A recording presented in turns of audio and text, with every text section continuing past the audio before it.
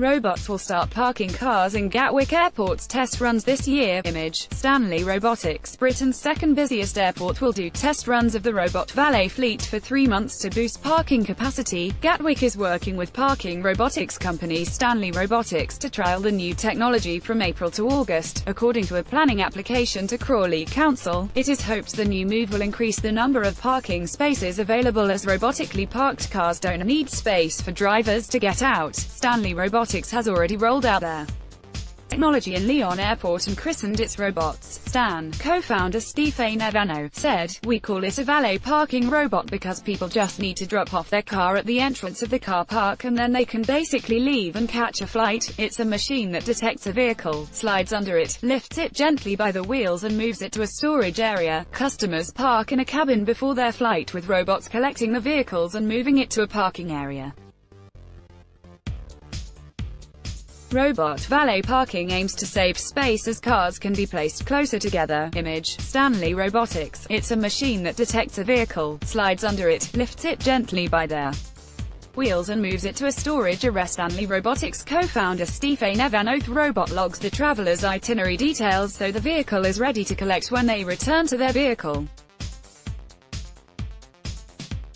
Gatwick's trial will take place in Zone B of the airport's South Terminal long-stay car park.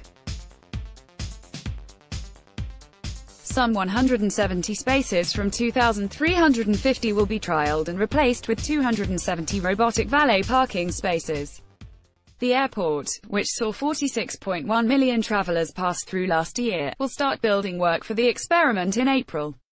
Gatwick hopes to test run the project from August. Gatwick will roll out the technology at other car parks if tests are successful. Image, Stanley Robotics. If tests are successful, the airport will roll out the robot valet service to 2 other parking areas. Is hoped 8,500 robot parked cars can fit into the current 6,000 self-park spots. The application states, the trial area comprises an existing area of surface parking which is currently configured for self-parking. Zone B currently accommodates some 2,350 spaces.